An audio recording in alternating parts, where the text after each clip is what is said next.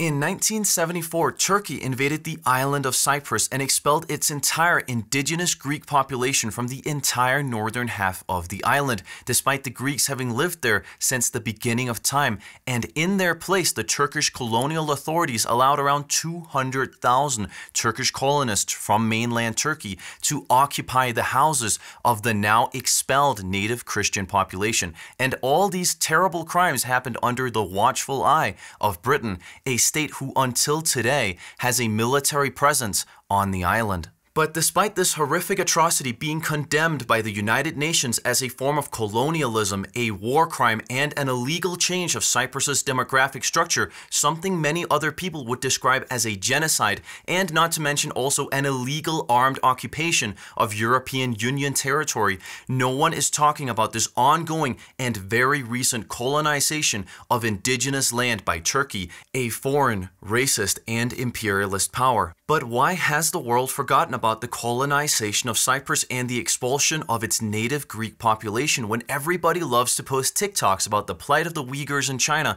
and the Israel-Palestine conflict? And what did Turkey even want with this ancient Greek island in the first place? Well, to understand these pressing contemporary questions, we must first understand the conflict's historical background, since this is where we will find most of our answers, starting with Cyprus's early history, and this will also underline just exactly how Greek this island is.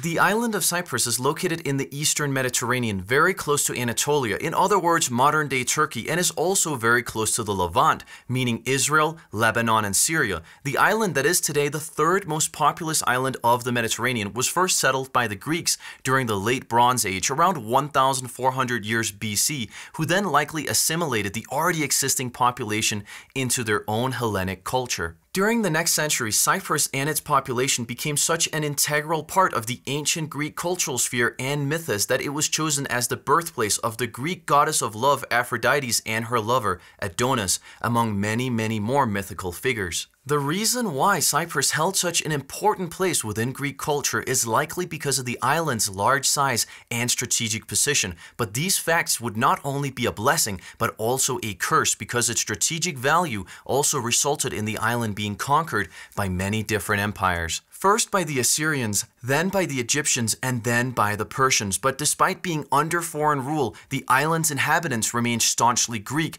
and largely uncolonized until the modern Turkish invasion more than 2,000 years later. But this native presence on Cyprus was about to be interrupted by a foreign colonial power that, unlike its former colonial rulers, would heavily discriminate against Cyprus's Greek population, the Turkish Ottoman Empire. But who were the Ottomans? The Ottoman Empire is the precursor to the modern nation-state of Turkey, but it might also surprise you if I told you that the Ottoman Empire, and therefore also Turkey, in fact has its origins in Central Asia, and this is why. During the 10th century, the Greek Byzantine Empire that controlled much of the Greek-speaking world, including Cyprus, was in steady decline, and this situation did not go unnoticed by the Muslim Turkish tribes who were migrating all the way from modern-day Turkmenistan to the Middle East in search of new lands to raid and colonize. The Turkic tribes, also known as the Turks, under the leadership of the Seljuk dynasty, therefore seized the moment and invaded the corrupt Byzantine state. The invasion only proved a limited Turkish success, but opened up parts of Anatolia to Turkish colonists who quickly started enslaving the native Christian Armenians, Assyrians, and Greeks. The Turkic tribes slowly continued their conquest of Greek territory, whose native Greek inhabitants were oppressed by their new foreign Muslim rulers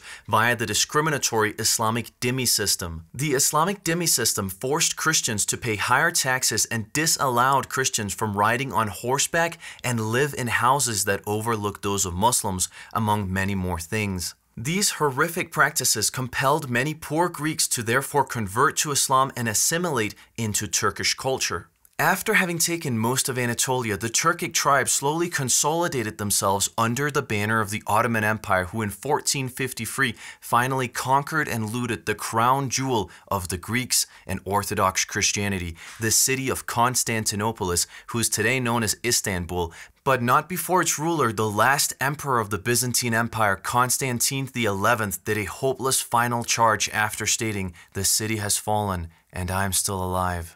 After having now finished off its arch-nemesis, the Greek Byzantine Empire, the Turkish Ottoman Empire now started turning its focus towards the few nearby areas that had somehow managed to escape its clutches, and that included Cyprus. But wait, where was Cyprus during all of this? Well, in 1453, at the time of the Greek Byzantine Empire's collapse, Cyprus had already been under Western Catholic rule for 200 years since it had been conquered from a rogue Byzantine aristocrat in 1191 by King Richard I of England, who then established the Kingdom of Cyprus. The new kingdom became a multicultural blend of Western and Greek culture, and despite being officially Catholic, the local Orthodox Christian Greeks were given cultural autonomy, and the Greek language was still used for all documents. This tolerance resulted in the Western reign over Cyprus being largely peaceful, but since the Muslim Turks had finally defeated the Greek Empire, this would change very soon. In 1570, the Turkish Ottoman Empire launched a full-scale invasion of Cyprus, and despite fierce Greek resistance, the Greeks were eventually defeated by the 60,000-men-strong invasion force who committed numerous massacres against the island's Greek and Armenian populations. One example that perfectly encapsulates just how brutal and inhumane the medieval jihadists were against the native Christians is the tragic story of Marco Antonio Bragadin. During the invasion of Cyprus, Cyprus was ruled by the Venetians, and the man who was put in charge of the defense of the important city of Famagusta was Bragadin, a Venetian lawyer and military officer. Under Bragadin's command, the city of Famagusta put up a heroic defense against the far more numerous barbaric invaders who outnumbered the Christians 10-1. But after 4 months, the walls of Famagusta were collapsing and the supplies were running out, so Bragadin began negotiations with the Turkish invaders. Bragadin managed to negotiate a surrender which allowed for all of the town's population to be spared. For 4 days, the evacuation of the town proceeded smoothly, but during the official surrender ceremony, the Turks betrayed Bragadin. First, the Turks captured Bragadin, whose nose and ears they cut off, and then afterwards, the Turkish Muslims began brutally massacring all of Famagusta's remaining Christians without a shed of honor nor dignity. Bragadin was left in a jail cell for 2 weeks. Afterwards, he was forced to walk around the walls of Famagusta with sacks of stone on his back. Next, he was tied to a chair and hoisted to the yard arm of the Turkish flag ship, where he could be harassed by the Turkish sailors. And then, finally, he was taken to his place of execution in the main square. Here, the heroic Bragadin was tied naked to a column and skinned alive. Bragadin's quartered body was then distributed as a war trophy among the Muslim army, and his skin was stuffed and paraded around the streets of Famagusta in a deplorable attempt to mock Marco Antonio Bragadin and Famagusta's native population. Bragadin's skin was later stolen, or rather recovered, from Constantinopolis's arsenal in 1580 by the young Venetian seaman Girolamo Polidori. He brought it back to Venice, where it was received as a returning hero. This is just one example of how criminal and horrific the Turkish invaders acted against the Christians of Cyprus, but that hasn't stopped modern Turkish nationalists and Islamists from glorifying these inhumane acts. In 1954, an old cathedral which was vandalized under the Turks and turned into a mosque was renamed the Lala Mustafa Pasha Mosque in honor of Lala Mustafa Pasha, who was the commander that tortured and murdered Bragadin and massacred the Christian population. But while statues are coming down all across the West, this stolen cathedral still bears the name of its violator without a single outcry from the Western social justice movement. Imagine how horrible this occupation must have felt and still feels for the Cypriot people. First, the Greeks now had to survive massacres and over 300 years of Ottoman Islamist rule, where even their court testimony was ineligible in cases against the Turkish colonizers, among all the other previously mentioned dhimmi rules. And then after having endured all of this, they are still forced to be reminded of this period every single day by having a stolen cathedral being named after Lala Mustafa Pasha, one of the main culprits of these immoral acts. Hey, quickly, if you like how this video is made and you yourself is interested in having me edit your videos, I would more than love to do that. Just reach out to me on Instagram or Telegram. And secondly, if you wish to support this project in telling stories that no one else is talking about and exposing hypocrisies that the media isn't covering because it doesn't align with their own narrative, then consider supporting Tenebras on Patreon. It doesn't have to be for more than $3 a month, and with that you will be participating in making more videos from Tenebras possible. The link to Patreon is in the description. After having conquered Cyprus, the Turkish conquerors also did something that no other ruler had done by colonizing the island with 30,000 foreign Muslim settlers, including the Turkish troops that had just committed massacres against the native population. This new Turkish colonial population then over the years intermixed with Greeks who had converted to Islam as a way to circumvent the discriminatory policies used against them by the Turkish authorities. And this mixed Muslim population became known as the Turkish Cypriots, a group of people that ruled over the still majority Greek island. So let's quickly summarize. A foreign power that originally stems from Central Asia brutally conquered the Greek-speaking world, including Cyprus, and then colonized the island with Turkish speakers while oppressing the native population. And if you're wondering why you have never heard about this unmentioned historical reality, while you can't avoid hearing about plenty of other similar tragedies, then don't worry, I will get to that. During the 1800s, the Ottoman Empire was already following in its late nemesis, the Byzantine Empire's footsteps. In other words, it was corrupt and in steady decline, but the Ottoman Caliph knew this and was therefore so desperately trying to halt this decline that he in 1878, after having lost large parts of the Balkans to a Russian-led Orthodox alliance, made a secret agreement with Britain which leased the entire island of Cyprus in exchange for British protection from the Russians. While the now de facto British island officially remained part of the Ottoman Empire, this agreement, called the Cyprus Convention, in reality marked the end of the oppressive Ottoman Turkish rule over the Greek island. The official end to Ottoman rule over Cyprus would, however, come shortly thereafter in 1914 when the Ottoman Empire joined Britain's rivals Germany and Austria in World War I, which then resulted in Britain officially annexing Cyprus into the British Empire, since it made little sense to honor the Cyprus Convention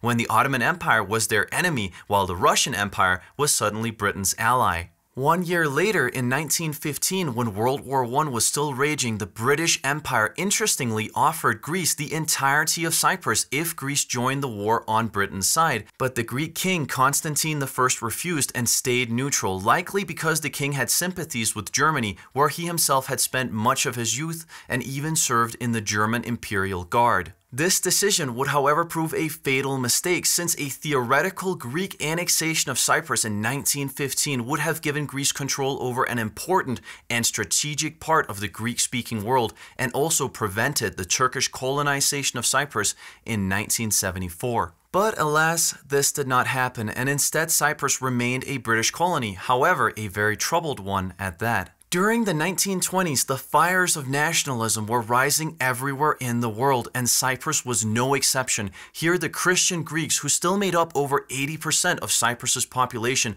wished to rid themselves of their British colonial oppressors once and for all by finally unifying with their corresponding nation-state, the Kingdom of Greece, that itself had won a war of independence against the Turkish Empire a century earlier. This Greek Cypriot wish for unification with their motherland is normally called enosis, meaning union, and according to a referendum done by the Orthodox Greek Church of Cyprus in 1950, around 96% of Greek Cypriots was in favor of reunification with Greece, in other words, enosis. During the 1930s, tensions between the British authorities and the Greeks culminated in 5,000 Greek protesters setting fire to the British government house during the so-called October events in 1931. This act of open defiance was met with a severe reaction from the British governor of Cyprus, Richard Palmer, who turned Cyprus into an authoritarian state and further aligned himself with the Turkish Cypriot minority that the British were already on friendly terms with, since both groups viewed the Greek anti anti-imperialist fighters as the enemy. During the authoritarian rule of Richard Palmer, called the Palmerocracy, the entire Greek unification cause was completely banned from public discourse, even going as far as to ban the Greek flag from being displayed, despite the flag representing over 80% of the population, while the Union Jack represented barely anyone. But fed up with not only this new era of oppression, but also with centuries of foreign oppression, some Greek Cypriots decided to take matters into their own hands and launch a guerrilla war against their British former liberators, who now turned out to be nothing more than another foreign colonial power, not interested in justice or even in their own fellow Christians, but instead only in lining the pockets of their elite while using the rest of the world as expendable pawns. The armed guerrilla organization that the Greek Cypriots formed was named the National Organization of Cypriot Fighters, or EOKA for short, and its stated purpose was to put an end to the British rule and eventually unite Cyprus and Greece.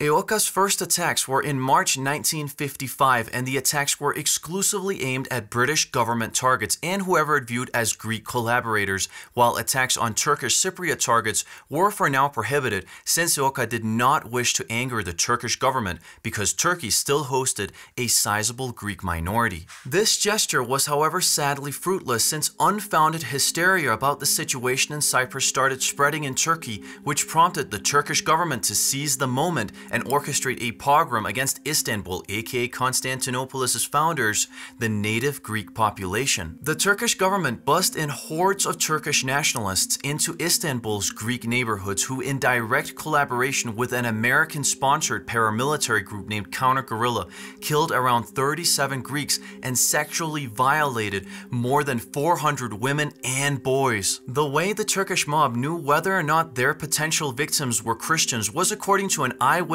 testimony, very easy. The mob would say, quote, "Pull it out and let us see." The poor man would then peel off his trousers and show his Muslimness and Turkishness, in other words, if he had been circumcised.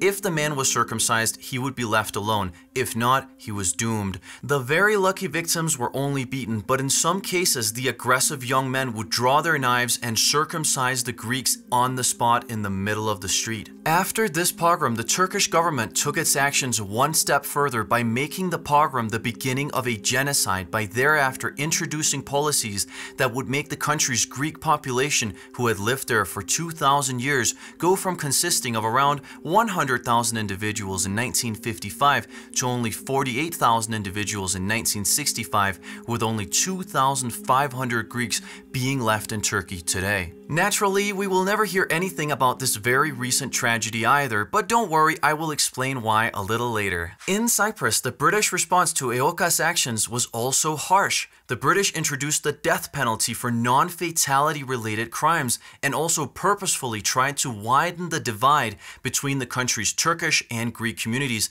by allowing the Turks to dominate the police force, with 4 out of 5 police officers being from the relatively small Turkish minority. These British and Turkish measures, however, did not deter the EOKA, but instead only further fanned the flames of conflict between the Christians and the Muslims and made the guerrilla war more brutal. This increased brutality, for example, came in the shape of EOKA's decision to, in 1957, start targeting Turkish Cypriot targets, and vice versa. The Turkish Cypriot militia, the TMT, also started attacking Greek Cypriots, thus making both communities flee from mixed areas where they felt vulnerable and instead segregate into mono-ethnic communities who would view each other as enemies, something that would again only make the upcoming events even more inevitable. But wait, let's just understand who the TMT was versus the EOKA.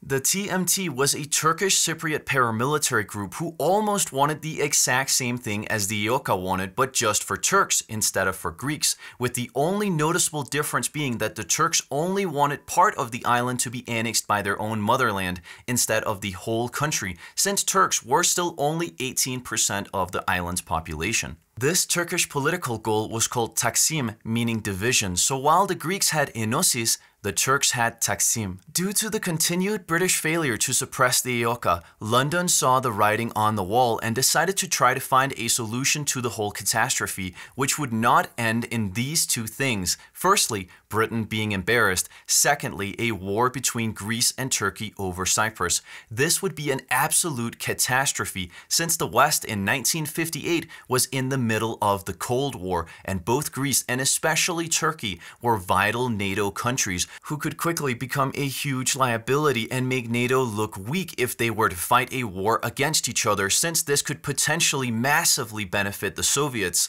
something which NATO wanted to avoid at all costs. Therefore, Britain, Turkey, and Greece in 1959 came to a compromise known as the London and Zurich Agreements, which in 1960 made Cyprus a nominally independent state for the first time in around 500 years. But this agreement left many people dissatisfied since the constitution was more of an incredibly convoluted compromise than a legitimate constitution. The so-called constitution awarded Britain a large piece of Cyprus, which is still controlled by Britain till this day, and also gave Turkey the right to veto important decisions. Yes, the Turkish government that had perpetrated countless genocides against the Greek people now had the right to veto important Cypriot government decisions. The agreement was also disappointing for the Greeks for the following reasons. Although 80% of the island's population were Greek Cypriots, and these indigenous people had lived on the island for thousands of years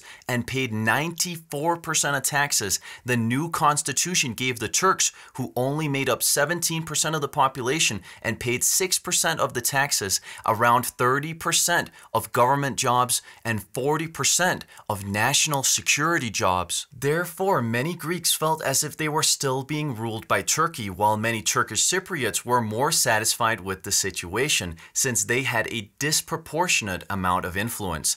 And all in all, the Greeks were still oppressed by foreign powers from faraway lands, since the agreement was stopping them from reuniting with their homeland. And as we can see throughout history, most Greek populations that did not unite with Greece after the fall of the Ottoman Empire have been expelled from their homelands, like in Smyrna, now called Izmir, Constantinopolis, now called Istanbul, and many more such places all across Anatolia. And all of this was done by Turkey, a nation that was given the right to intervene militarily in Cyprus according to the London and Zurich agreements, a right that it would very soon use to expel the native Greeks from yet another piece of ancestral land. The Turkish Cypriot side also refused to integrate their municipalities into mixed municipalities since they feared a backlash from the Greek majority, but this also further increased tensions. And finally, the TMT and EOKA were also both angered by the treaty, since they both viewed the treaty as a setback, since it forbade the island from joining either Turkey nor Greece. All these sad factors resulted in Makarios III, the Greek Cypriot president, in 1963 proposing to amend the constitution, just 3 years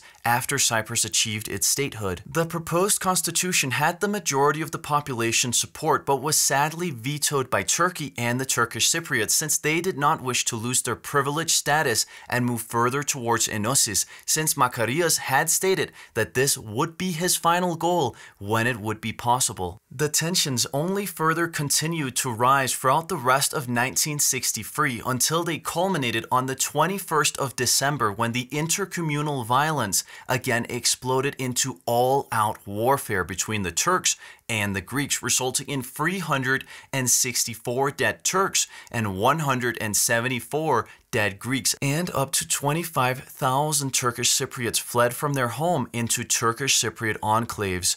Using this increase in violence as an excuse, the Turkish army that had been allowed to have a garrison on the island as a part of the London and Zurich agreements took control over one of the island's most important roads that leads to Nicosia, the country's capital. After having taken control over the important road, the Turkish army permanently banned all Greeks from using it, unless accompanied by a UN convoy. Turkey also increased the stakes even further by now also threatening to invade Cyprus, only being stopped by the American President Lyndon B. Johnson, warning Turkey that if such an attack occurred, then America might not defend Turkey in case of a Soviet invasion. But despite this seemingly pro-Greek move, America and Britain were in reality more pragmatically pro-Turkish than anything else, since both countries were paving the way for their own Turkish invasion of Cyprus behind the scenes. You see, the CIA had long been on Cyprus trying to strengthen NATO's position there while making sure that any pro-Soviet forces became either dead or irrelevant, and since the Greek Cypriot president Makarios had some latent pro-Eastern sympathies, the CIA and Britain had created an emergency plan that would allow for Turkey to invade and expel the Greeks from around half the island if that could possibly prevent a pro-Soviet takeover. And at the end of the day, Turkey was and still is simply just more of a strategic partner than the much less powerful nation of Greece is, and therefore America and Britain are willing to overlook Turkey's frequent pogroms against Anatolia's indigenous population if that means that Turkey will continue to support NATO. And this is by no means surprising, considering that America is still funding extremist groups around the world and is currently dropping around 46 bombs a day on other countries, many of them hitting impoverished children who have never even heard of Joe Biden or Donald Trump. The situation remained the same between 1964 and 1966, with the government favoring Enosis while the Turks were increasingly trying to separate themselves and prepare for an eventual conflict. But this would change in 1967 when Greece's government was overthrown by a military junta. This new dictatorial government was viewed with huge amounts of skepticism by Makarios, who was sympathetic towards socialism. Therefore, Makarios decided to change his entire political platform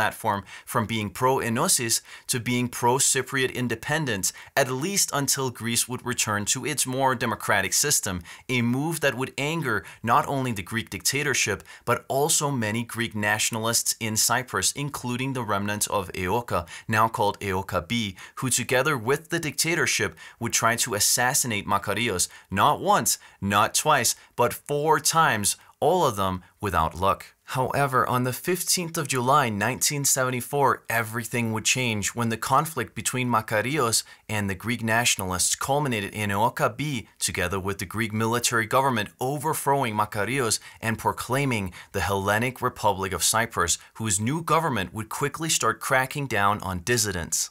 The head of this new government was the EOKA B member Nikos Samson, and he announced that the intention of the government of the Hellenic Republic of Cyprus was to continue with Enosis, thereby finally being incorporated into their long-lost motherland, Greece.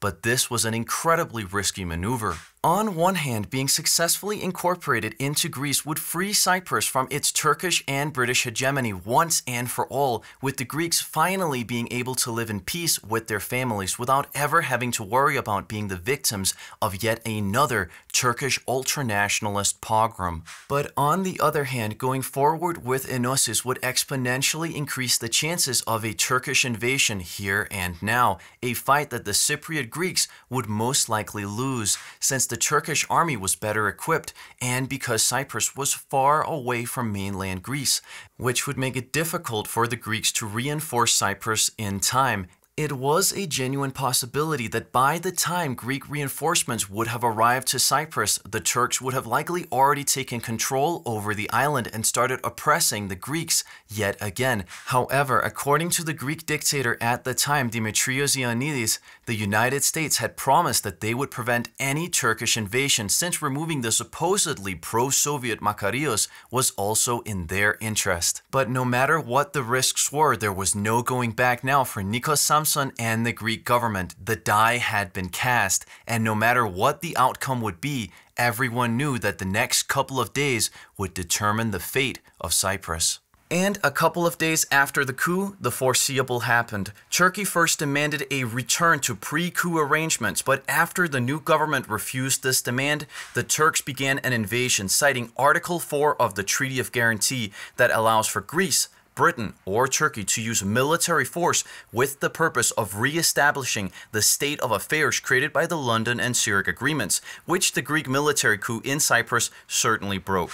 But it would soon become apparent that Turkey had far more sinister plans in mind than simply returning to the status quo, thus making their reason for this so-called military operation completely illegitimate. The Turkish invasion of Cyprus commenced on the 20th of July 1974, just 5 days after the coup, but the initial invasion force wouldn't make much progress, only succeeding in taking 3% of Cypriot territory and paying a heavy price for every single percentage, with an entire Turkish airborne company being wiped out.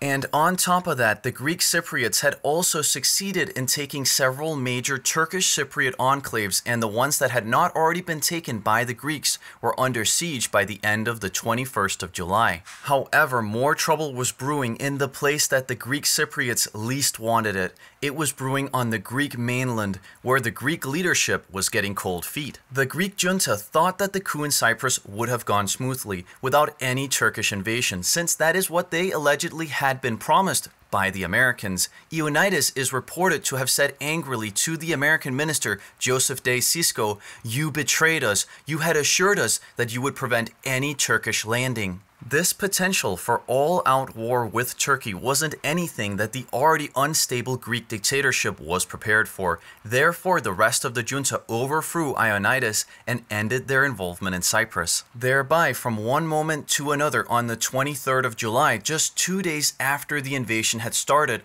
the Greek government had already sold out the Greek Cypriots to the Turks. Thus, on the 14th of August 1974, the Greek Cypriots, who had now been abandoned by the Greek government, were overrun when a much larger and better equipped Turkish force launched an effective attack that managed to capture the northern half of Cyprus. And while this Greek defeat marked the end of all-out warfare between the Turks and the Greek Cypriots, what happened next would reveal Turkey's true motives and its ultra-nationalist government's incredible hypocrisy. Because instead of trying to re-establish the status quo like Turkey had promised, the Turkish government would instead embark on an almost universally condemned campaign of ethnic cleansing against the indigenous Greek population from all of northern Cyprus, a place that the Greeks had called home for thousands of years. But now they were being kicked out by Turkish troops who had never even set foot on the island before. Up to 250,000 Greeks were expelled from their homes in northern Cyprus by the Turkish invaders, simply just for the crime of being Christians who spoke Greek.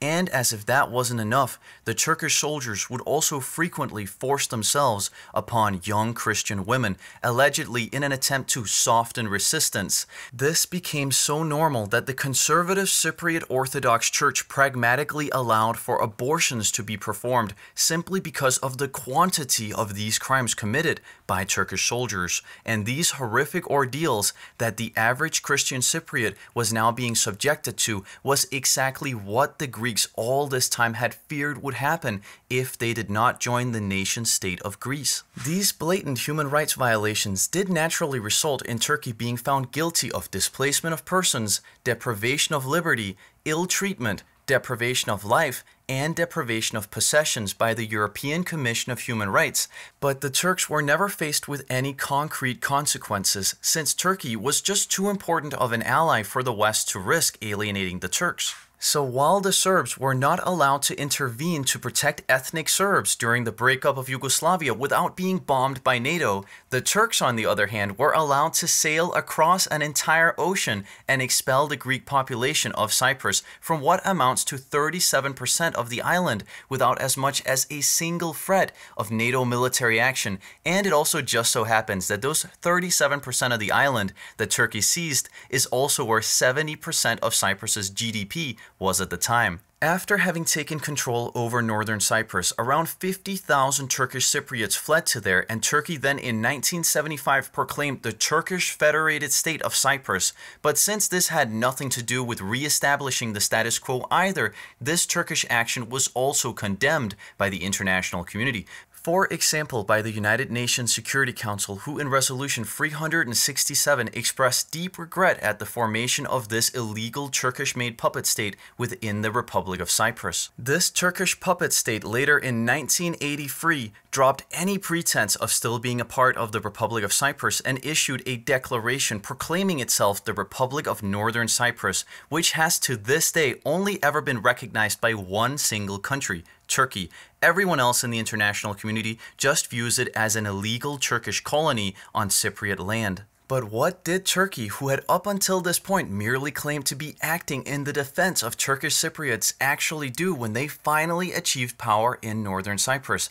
Well, again, the Turkish government firstly expelled the island's native population from much of the island, leaving only 343 Greeks left on the northern half of the island. And these remaining Greeks are under constant attack by the discriminatory Turkish Cypriot authorities, who are constantly trying to suppress the last holdouts of the island's native identity. A blatant example of this from 1994 is the following: when Eleni Foka, one of the few Greek teachers still teaching in northern Cyprus, complained about feeling threatened, she was almost expelled simply for voicing her fear for her own and her colleagues' safety. Under Turkish rule, the beautiful and ancient Greek cultural heritage of Cyprus that once made the island a center of Hellenic culture has been completely decimated and defiled beyond repair. Archaeological sites, museums, churches, monasteries, castles, libraries, and private art collections have all become the victims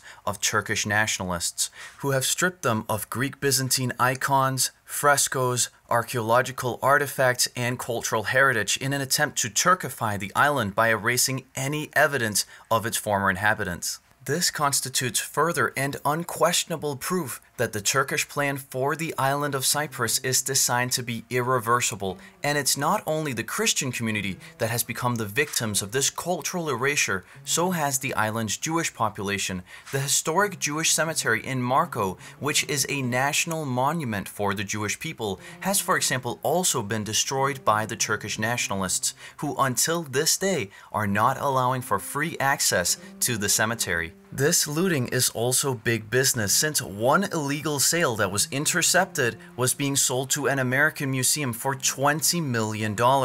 In total, this has been one of the most systematic examples of the looting of art since World War II, and even if you aren't Greek, this should concern you, because damage to cultural heritage belonging to any people whatsoever means damage to the cultural heritage of all of mankind. Finally, the Turkish government has also purposefully and brazenly colonized northern Cyprus with around 250,000 settlers from the Turkish mainland, who now make up half of the population of northern Cyprus.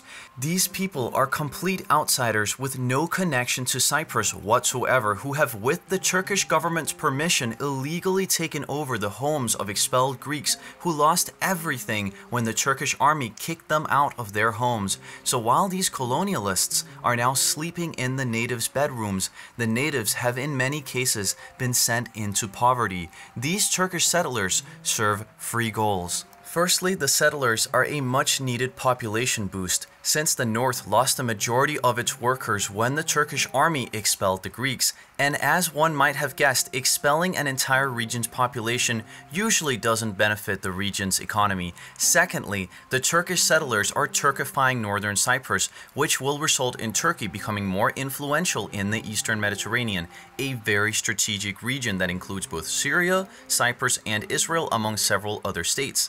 And now Turkey can have more influence here, since it now has an entire population center right in the middle of it. Thirdly, the colonists are also making any possible reintegration of northern Cyprus into the rest of Cyprus completely impossible, since the Greeks under no circumstances want half of their own country to suddenly be made up of the same Turkish colonists who took over the homes of their parents and grandparents. So for these three reasons, Turkey has decided to ignore international law and instead allow for its own citizens to occupy the homes of the native people of Cyprus, an extremely hypocritical act considering how the Turkish President Erdogan is constantly attacking Israel for its own colonial settlements. But when Turkey itself is doing it, it's of course completely fine. In fact, by colonizing Cyprus, Turkey is violating the Fourth Geneva Convention, which prohibits an occupying power from willfully transferring its own population to the occupied area, something which is a blatant war crime, and Turkey is fully aware about how hypocritical and illegal its actions are against Cyprus, and has therefore done everything in its power to make it seem as if the amount of Turkish settlers is much smaller than it really is. One way that Turkey has hidden its violations of the Geneva Convention is by simply falsifying the birth certificates of its settlers to make it appear as if they are merely Turkish Cypriots returning to Cyprus, while in reality, the settlers are usually poor people from Turkey. However, this attempt at hiding the Turkish state's sinister operations did not work, as can be seen by the many UN condemnations of its illegal colonial policies. But the Turkish state's policies have not only caused problems for the Greeks, but also for the Turkish Cypriots, who report that they themselves also feel colonized by Turkey in a way that they never wanted to be, because Turkish Cypriots are very different in terms of culture and values than the Turkish settlers generally are. Turkish Cypriots are, for example, generally far more secular than the usually religious Turkish settlers. This has created tensions between the two parties, since some Turkish Cypriots feel as if Sharia law is being imposed upon them by outsiders. Many Turkish Cypriots also still feel close to the culture of the Greek Cypriots and are far more willing to work towards reunification with the Greek side, while the Turkish settlers are generally fiercely in favor of Taksim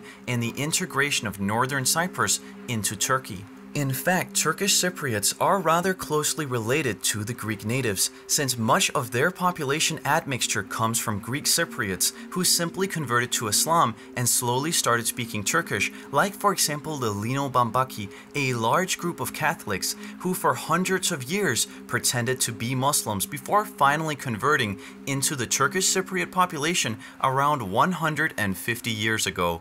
So for these last two parts, I really wanted to do it face to face with you guys, and you'll probably understand why in a little bit. So in total, what would be the best solution to the current Cyprus issue? Well, in my opinion, it would certainly seem like the best solution to the current stalemate would be to reintegrate northern Cyprus into the Republic of Cyprus, but without the Turkish settler population, that would instead be resettled in their homeland Turkey, which is certainly the only way that many Greek victims of the colonialist Turkish policies can move back into their stolen homes.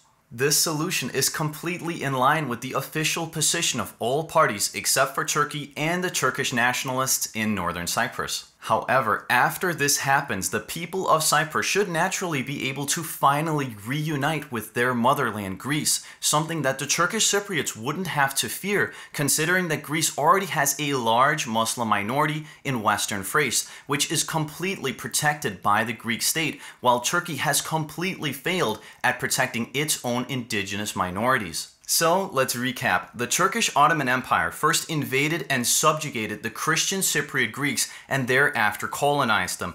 After this, the Greeks had to live under discriminatory Turkish rule for 300 years. The Greeks then had to fight against the British Empire that still occupies parts of Cyprus until this day. And finally, the native Greek population was expelled from half of the island by the Turkish government, who instead colonized the north with its own colonists. An obvious violation of the Geneva Convention, a war crime, and last but not least, also a crime against humanity. Turkey is now also illegally occupying EU territory, since Cyprus is now also an EU member state. But despite this, the EU continues to treat Turkey with the utmost care. But now that we understand the sheer scale and extreme severity of this event, one giant question presents itself. Why don't we ever hear about this frozen conflict within the borders of the European Union? Where are the usual suspects who always claim to stand up for the oppressed, no matter the odds or the opponent? Where are the liberals that stand up for the rights of migrants and sexual minorities? Where are the leftists that claim to stand up for the oppressed nations of the world? Where are the pro-American and patriotic Westerners who will defend countries that they first heard about yesterday until their last breath? Where are the celebrities? And finally, where are the Islamic identitarians who constantly spread awareness regarding Israel's behavior against the Palestinian people on the West Bank? Let's start with the Islamists. Where are the millennial internet Islamists that usually seem to be in love with calling out the Chinese government for their treatment of the Uyghurs, or starting new social media campaigns against the Israeli government for their treatment of the Palestinians?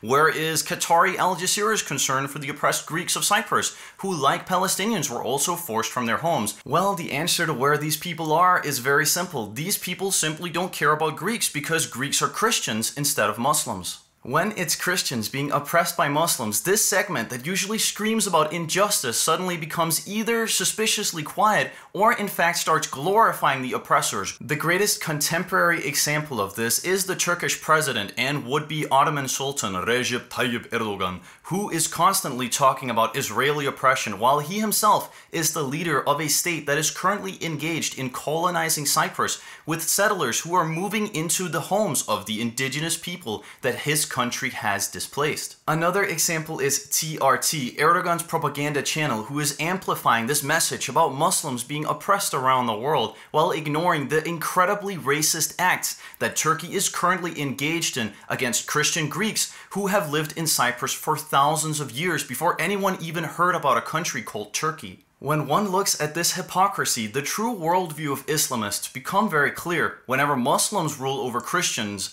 they are glorious mujahideen, expanding their mighty empire and deen. But every time Muslims are ruled over by any other religion, the Muslims are an oppressed minority. So therefore, it is very obvious that the Islamist would never care for any unbelieving Kafir Greek.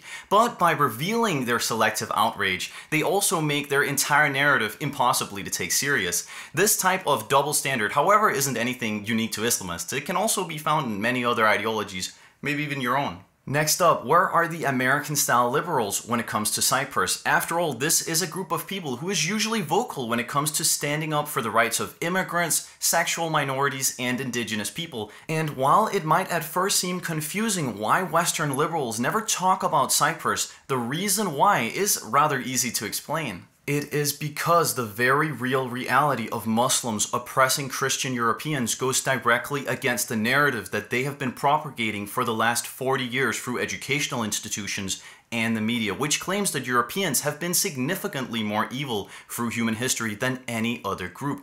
A claim that would quickly collapse the second that the average Westerner would hear about the absolute horrors, like mass enslavement, that the Ottoman Empire and other Islamic empires committed against Europeans on European soil until very recently. Ask yourself, when have you ever heard any self-proclaimed leftist or liberal talk about Cyprus? Never. The same group of people will naturally talk endlessly about the horrible things done by Europeans much further back in time, but an incredibly recent and blatant example of state-sponsored racism, imperialism, violations of the Geneva Convention, and colonialism right on their own doorstep is ignored simply because it doesn't fit into their narrative. So therefore, you will never hear the liberals and their institutions report on Cyprus on social media, and thus the average person remains unaware about this huge crime against humanity. But by ignoring this and many other such examples of horrific things, this group is revealing their true motives, which certainly isn't an egalitarian world. And lastly, where are the Western conservatives? The NATO types and the generic Western conservatives love to claim to be staunch defenders of Christian Europe and Western civilization, but in fact, this group also benefits from the Turkish invasion of Cyprus remaining forgotten. The reason why the conservatives benefit from this is because they firstly need their alliance with Turkey strong, and any development or increased pressure on Turkey to halt its colonization of Cyprus could jeopardize this very important geopolitical objective. Secondly, it is also because the West has also participated in the oppression of Cyprus, despite it being a Christian and European nation. But wait, why would the so-called defenders of Christian civilization do something like that to European Christians? Well, the answer to that question is very simple, because Western conservatives never have had the well-being of Christians at heart. Instead, all they care about is more power and enriching themselves while tricking young men into sacrificing their own lives for a false cause. Just look at Syria, where Western conservatives supported jihadists who wished to overthrow a government who protected its Christians, or Iraq, where the American war of aggression completely devastated the ancient Christian population of Iraq, whose numbers had remained stable under Saddam's dictatorship. These are just some of many examples of how Western conservatives have participated in the destruction of what they claim to worship, but in reality, the only thing that the capitalist conservatives worship is money. So, because it doesn't benefit any of these political groups, we will never hear about this ongoing crime against the native people of Cyprus and against the territorial integrity of the European Union. It doesn't matter that this colonization is both breaking European law and the Geneva Convention right here, right now, because at the end of the day, it's a conflict that both the West and Turkey prefers having swept under the rug, since it could easily make the alliance between these countries falter if brought up. And while Greece frequently brings attention to this huge issue, Greece is under no circumstances a particularly influential nation nowadays, since most of its territory was annexed by Turkey. So therefore, the Greek voices speaking up for their own people in Cyprus are ignored. So, therefore, none of these groups ever bring attention to this situation, or for good measure, a plethora of other conflicts around the world, like for example Yemen. Because bringing attention to a political cause requires a huge amount of resources, media attention, and also potentially burns a lot of bridges with different factions throughout the world.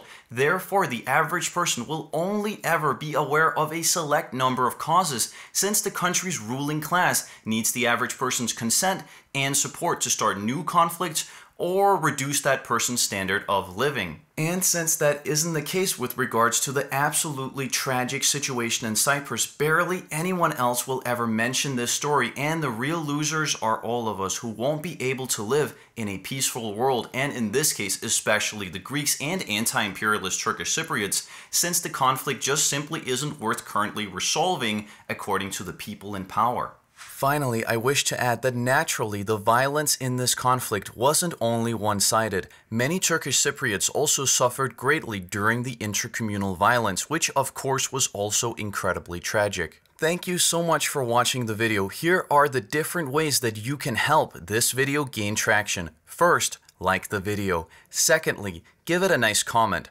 Thirdly, share the videos on forums, Twitter, Instagram, or Facebook. And lastly, the absolutely only way that Tenebras can continue is if you support it on Patreon, since this is what the vast majority of my time gets spent on, and therefore it won't be possible to make these videos without your support. On Patreon, you can support Tenebras with as little as $3 a month, or any larger amount as well. If you support Tenebras on Patreon, you are not only making the continuation of Tenebras possible, you will also receive a lot of early access footage and behind the scenes stuff. And naturally, you will also be given a shout out at the end of every video for your amazing help. The link to Patreon can be found in the video's description. The current patrons who are making these videos possible are Justin, Enrico, Alexander, Luke, Laurentius, Milan, Joda, Jean, and William. Thank you all.